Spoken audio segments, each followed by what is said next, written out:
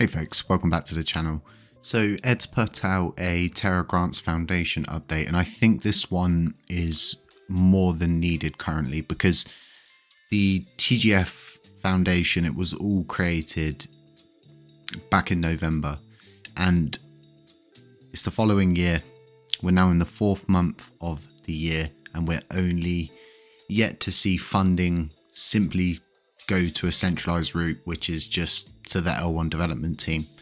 And for good example, all of these little bugs that we're seeing with Terra Station, even though we're paying $140,000 a month, or quarterly, it still doesn't cover all these little things, all of the little bugs, all of the actual things that you need sorting out to provide a good, sustainable foundation platform for your user base. Instead, you're seeing more interest in reimbursing fees from when the burn fees was slightly off. There's more interest in things like that than there is than actually pursuing things that need doing. And what I am starting to feel like is it's like people are doing what they want to do. It's like being told to clean your room, right? And not wanting to do it, and then I don't know, getting a new piece of furniture and thinking I'm going to clean up, it will look nice, I'll have more room to do. It's all when it benefits them, right? This is what's starting to become more and more apparent, and the community is kind of torn on this. And I feel like the next payment that we've got to pay out, it's all being rushed. They're rushing it through. They've got the proposal up really quick. They've not allowed for much conversation to go back and forth. And then to top it all off, Zaradar has posted, for whatever reason, that, you know, until they get paid, their work's done, they'll be doing small maintenance things. And it's just like, Station is an absolute pigsty and nothing's being done about it. You know, it's not my problem, not my job. I'll paint around it. It really is coming down to these silly little things like that. So I've gone through this yesterday during the evening, and then I've also been going through it today. I've had a deep listen. There's a lot in here to absorb. There's a lot of good stuff, right? This all leads up to pretty much, just so I'm not leaving you hanging, this all leads up to a new payout system for the TGF, and for it to happen twice a year. And they pretty much explained they had to postpone it because they had to focus on other things in hand. But we'll be going through it. But the key thing from this is it's positive, because hopefully funding's going to get to where it needs to get to, because we've got all of these different projects on chain that are simply just not getting the help that they need. What was even more disheartening is seeing Tobias tweet out about a random game on the blockchain. I've never heard of this game. We've got 3 projects on chain that have been with us pretty much from the beginning now.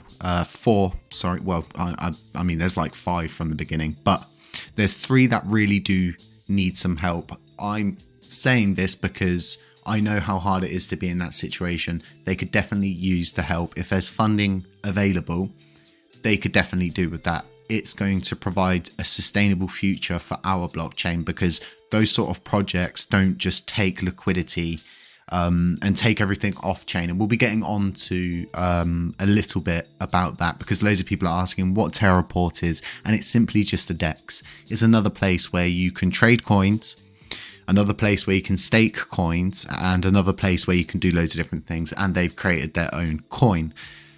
It's simply just taking liquidity, volume, user base off Station and moving it to their own system. Now, Terraport has been created by Terra Vita, who are also responsible for Terra Casino. That's another whole situation of just simply taking liquidity. Someone has to lose in that situation for somebody else to win, and it just kind of sucks when these systems are coming in so early, when it's so important and imperative for us to have projects that are not just going to take, but give back, bring user base. The whole Terraport, Terra Casino, it's just a place for liquidity to go, users to go. As good as it is to see projects like that, yes, it's going to attribute some small amounts of volume, but ultimately the end goal is to take a user base from Station so they can move forward with their projects. So as you can see here, I've highlighted some stuff. They launched this on the 22nd of November. And then more or less they had to pause it, and they can see here, so thus TGF decided to pause the Terra Classic acknowledgement opportunity for a later time until 1, clarity could be obtained on the new L1 development team, and 2, the chain was sufficiently capitalized to support this initiative. The chain is so sufficiently capitalized, we're paying $140,000 out quarterly.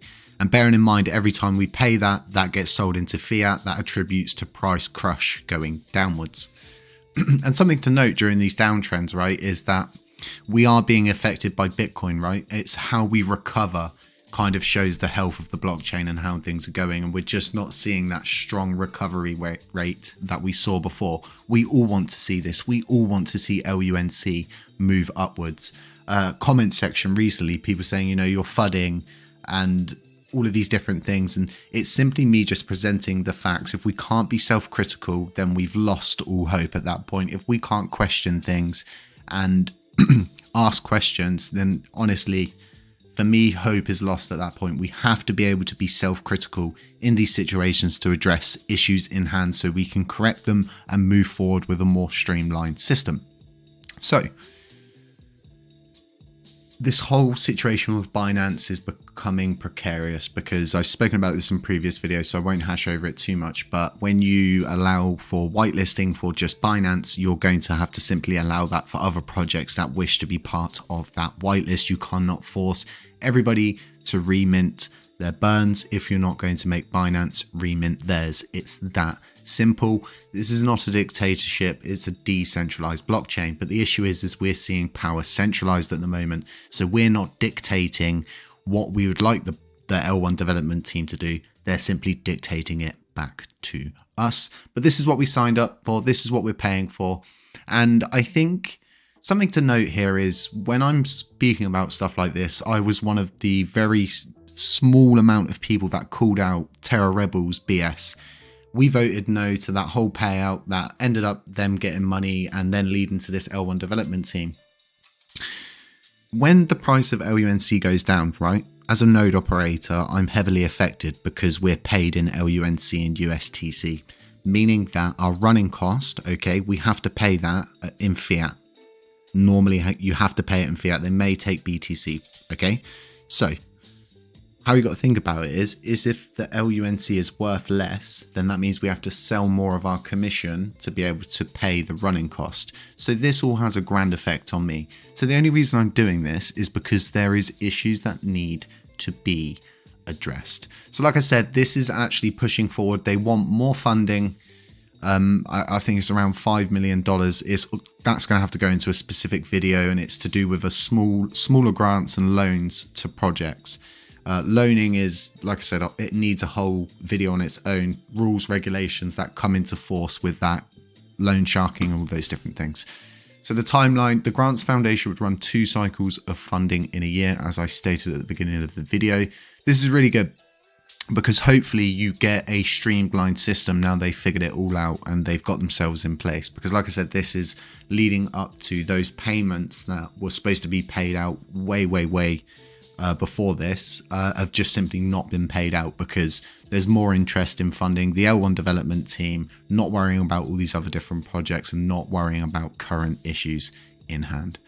So like I was saying, it's some sort of loan system they're working on, which for me is, I want to see stuff that's going to move the price upwards and going to push everything up, good sentiment, getting everybody vibrant, bringing in new users and looking really interesting from the outside once again. So their goal is to invest the resources at their disposal as wisely as they possibly can to incentivize projects back to chain. This is where I just struggle because currently, right, we're paying them $140,000 quarterly and they're not actually able to even help the 3 projects that really need help. The likelihood, I know 2 of those projects have reached out during this, and the likelihood is they've applied as well. So this whole bring users to these services, projects, games and utility, it just seems like it's all on their terms and they'll take the credit when they're ready and they'll look like the good guys, when really you've got people like myself building projects, working, bringing on all of these different projects. And it's funny because one of the really funny things that hit me recently is I was the first person to call out Binance is burning. I figured out basically a puzzle that was thrown on the floor. I picked it up, put it back together and showed it to people, and there were so many people like, yeah, crazy guy. And the end goal of that was what? Oh, right, yeah, Binance ended up burning. There was a whole plan. And what I believe is that was like an accumulation phase for them. And then they have all of those tokens that they bought for just absolute peanuts. And yeah, but we all know that Binance is burning. So realistically, if that's not a reason to subscribe to this channel, I don't know what is. People who got involved with LUNC back then would have made a 12x if you sold out at the correct point. So they are saying about the majority of the burns that are CEX related transactions, and the key to profitability is to the increase in on-chain transactions. We've been screaming this out for time. Everybody knows that utility is what is going to drive this back upwards, bring users to the blockchain. This is why DEXs are highly questionable, because they are built to serve themselves, right? It's all about building their ecosystem up, making branches of all these different places. When everybody forgets, that's what station is. When you start taking all of these different things off chain, creating your own little liquidity bubbles like that, okay, where you can stake coins. So it's the same with people who stake on Binance. Doesn't attribute anything to the station blockchain, yet people like that are screaming for the price to go up, screaming for change, and not actually knowing they're not attributing to any volume. So ultimately enabling the foundation to better serve the Terra Classic ecosystem. Really excited to see this happen. We need this. We need this more than ever. We need to stop seeing the centralized funding of simply an L1 development team. And I've spoken previously about bug bounties. I'm definitely going to do a video on that. I solely believe we're doing everything wrong. Now, something I've found very interesting in here is the depleting of the Oracle pool, which we'll get onto shortly, but also this accurate polling system for community sentiment. They've created a GIT hub repository for some kind of simple polling app. I believe this should be integrated into Station. You ask why? I say it could work as simple as the voting system. It could attribute to so much more volume, and then that way people who want to have a say and guide the sentiment of the community need to hold a bag, instead of just allowing people to vote simply on GIT Hub.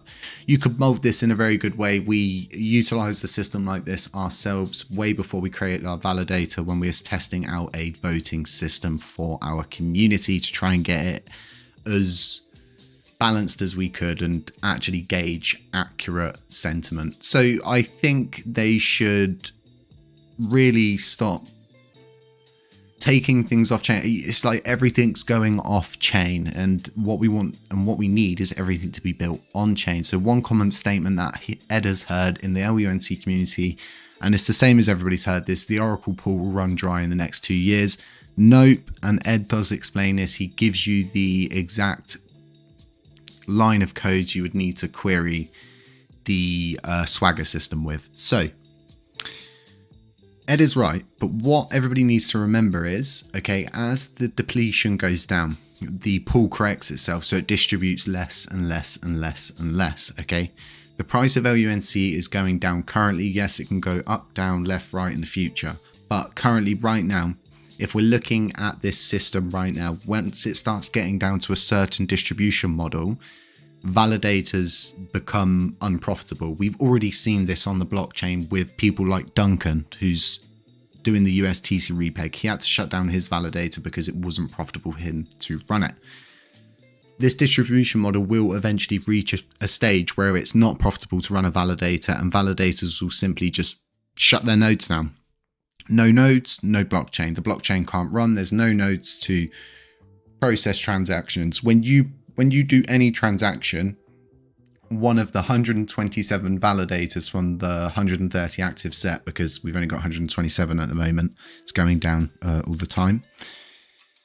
One of those handle that transaction, okay? And then bonus signers and stuff like that. But ultimately, validators run the blockchain in a sense that it's profitable them to do so. It's a symbiotic relationship, and we need to better understand this symbiotic relationship, that if we don't push the price of LUNC up, that eventually it will all become non-profitable for everybody to run, and you will just simply end up with like the rich validators who can outpace everybody. We've gone over this many of times.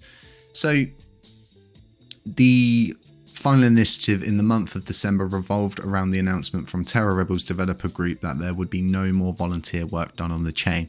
The reason why I've highlighted this is because they were all part of Terra Rebels, right? None of them are skin free. Even myself was part of Terra Rebels for around a month at the very beginning.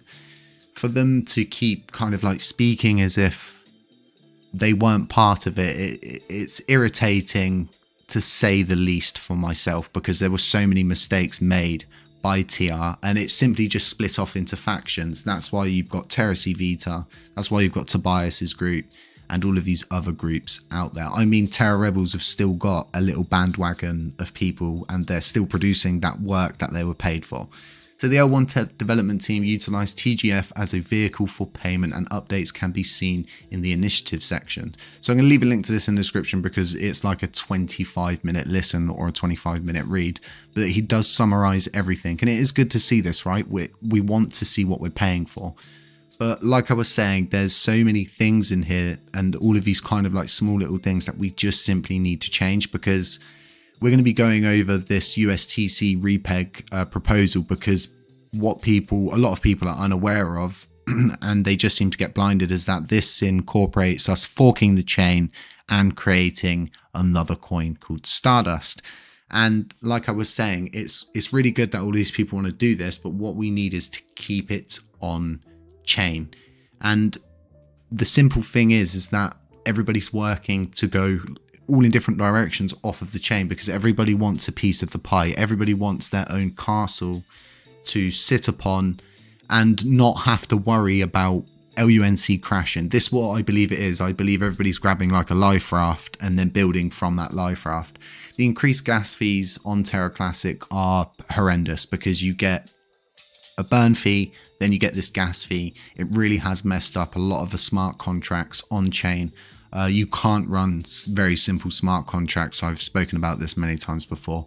The coins that you're getting from your staking rewards, the only ones that are worth swapping is LUNC and USTC. The other ones, if you swap them, you're simply going to get charged fees for those and lose around 1,000 coins depending on how much you swap. Doesn't sound like a lot, but for the average Joe trader who's maybe got 1, 2, 3 million staked and is getting very minimal rewards and is compounding that themselves every time, that's a big hit on someone like that. Now, going back to the loss fees from the burn tax in September 2022,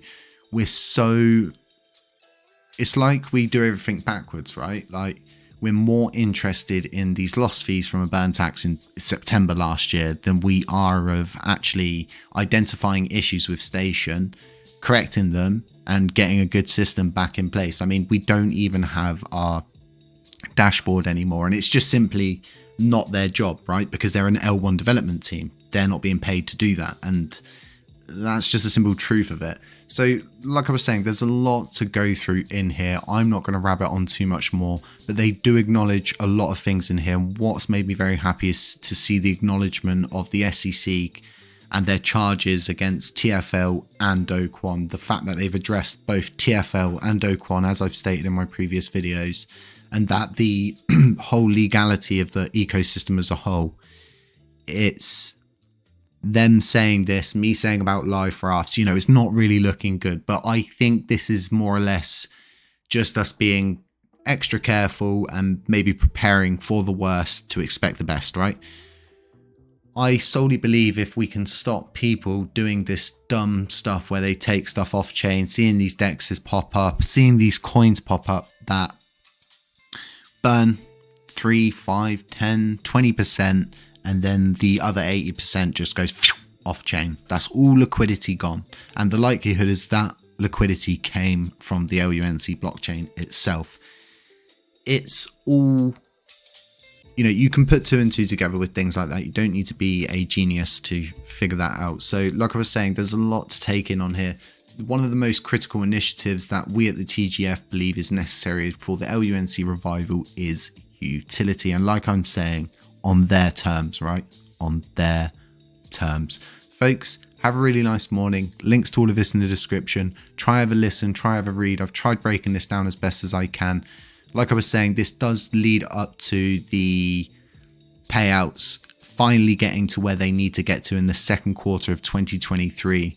The system being pruned, streamlined, and then hopefully working much better on these 2 yearly payments. Other than that, nice to see all the different L1 upgrades. Nice to see the L1 team taking a very professional look at things. As you know, with all of the different kind of things that we go over here, it's never anything personal towards any of these people, okay? It's simply just business. It's what we talk about, it's what we do. It's our job to question things if other people are simply just going to sit by and only report the real positive stuff for more clicks, more views, more money. We're here for real stuff, real information, and to look at the actual issues in hand, look at the positive things so we can make 12x's on Binance burning when everyone else is laughing at us. Folks, like I was saying, stay safe, stay humble, stay aware, have a nice day wherever you are, and I will catch you in the next one. Shoo!